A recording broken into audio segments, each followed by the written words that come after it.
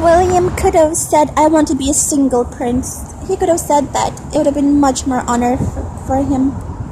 He could have said, I lost my princess, I don't want to wed a witch, I want to be single.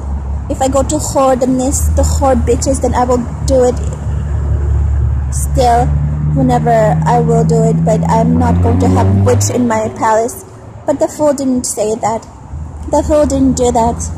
To his misery, he kept a witch, which only brought him curses in life and more misery. William doesn't have to work. He's a prince, but he has been forced to work, to labor, because he wed a witch and is cursed. Every time he touched a witch, he got cursed. He had to labor hard, and his soul was miserable, and his feelings were deadly and full of burned ashes. He was burning from hellfire, from wrath, from disgustingness every time he saw witch. And he'd been dead seeing a witch near him.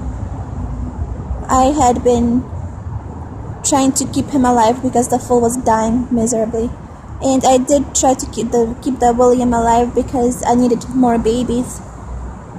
And so I just wanted him to be enough to breed alive, but I did not will good for him to be with the witch and be good for him. There's never a possibility.